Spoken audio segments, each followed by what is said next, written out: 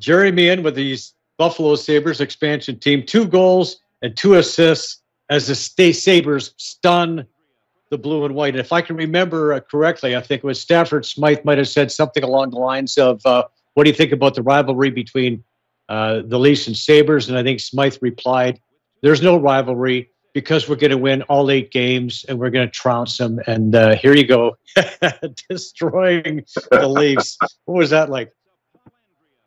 Well, it was much anticipated and a great reward. And, people at the time made a big fuss about revenge and getting back the team that let you go and things like that.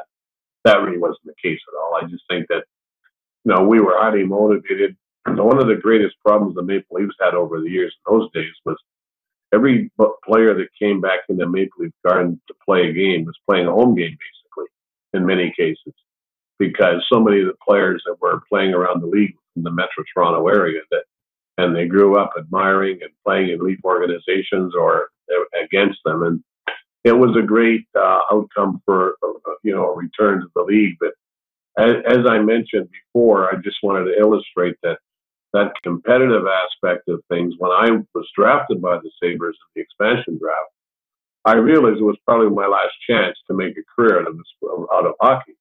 After having had, brief time with 2 NHL teams and 2 stints in the minors, it was time to, really find out how well it might go. And I really did train hard in the off season, something that players didn't really do that as often. And I guess I was more determined, more intensely committed to making my mark than I was the first time around as a 21-year-old.